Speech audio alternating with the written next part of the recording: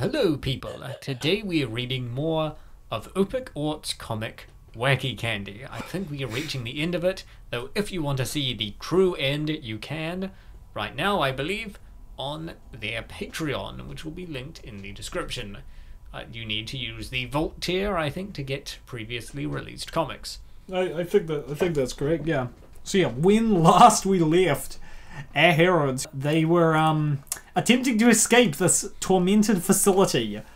They'd done pretty well. They'd gotten past the blue woman from the other comic. They'd gone past a horde of lumpettes, and now they're using one of this pink lady's powers to escape. So it's all action, wall-to-wall action, and that's not the only thing that's wall-to-wall, if you get what I mean. I'm too heavy! Oh, frick.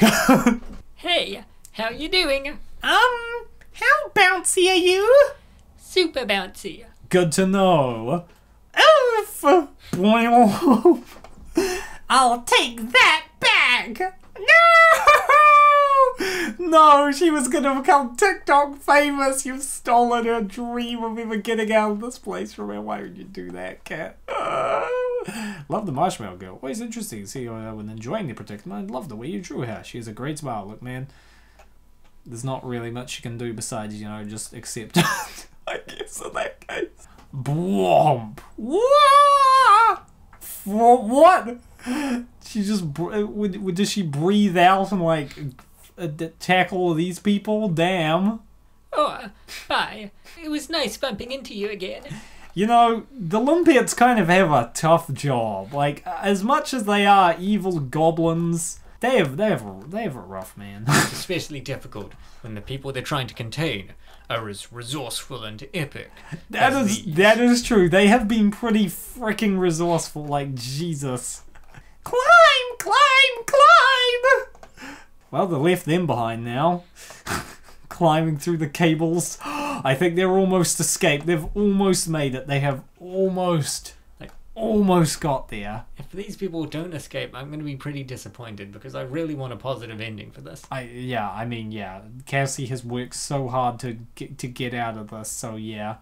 Why are the limpets inflating? Alright, we've got a scientist here. I'm something of a scientist myself. Spider-Man No One Home is really good, by the way. Go see it if you haven't already. Carrie! Her name's Carrie, sorry. I'm assuming coming into contact with the material release components from certain subjects will induce such effects without issue.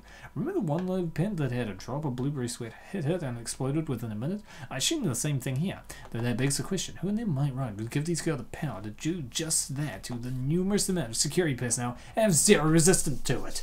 I was almost asking them for them to combine powers and escape. Yeah, alright, that does seem like a bit of a problem. I know, their minions are expendable, I suppose. It's a good thing Carrie is still small enough to fit in the tube. If she was twice her size, she'd be stuck. I'll probably flatten Carl like a pancake when she drop. Maybe. But yeah, that's all the pages we have so far. I think we are almost at the end. I think we might have only like a couple pages left. 65-ish pages. Something. Is there a Whacky Candy 3? I can't remember, but there are numerous other comics this guy, Opic Ort, has. And I think there was some kind of spin-off, maybe, with the characters. Possibly, yeah. There's a watermelon one and a... Oh yeah, there was one with the evil boss lady. Hello. No, a Christmas one. It was Christmas, yeah. Something like that. So definitely check that out. Links in description. Yeah, we will be back with more videos tomorrow, and yeah. Is it just me, or do their suits look kind of like Squid Game suits? I don't know. Are we... Wow. Whacky Candy Squid Game crossover, anyone? I don't know. Have a good one, y'all.